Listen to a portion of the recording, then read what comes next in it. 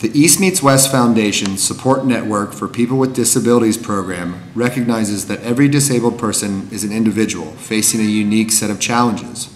He or she may confront any combination of any medical problems, economic hardship, mobility and access challenges, learning difficulties, or social isolation. East Meets West initiated a comprehensive program in response to thesis challenges called the Support Network for People with Disabilities. This model builds, strengthens, and provides sustainable access to channels of direct medical, educational, and social services for people and children with disabilities.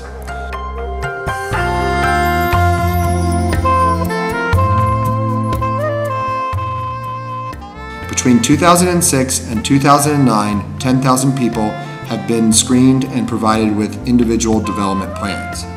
The individual development plans establish appropriate interventions required for particular persons with disabilities, including orthopedic surgery, physical therapy, educational assistance employment, or vocational training.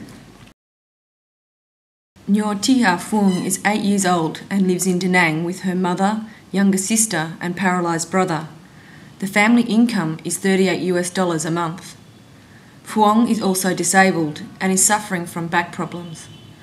East Meets West Support Network for People with Disabilities has developed an individual development plan for Phuong.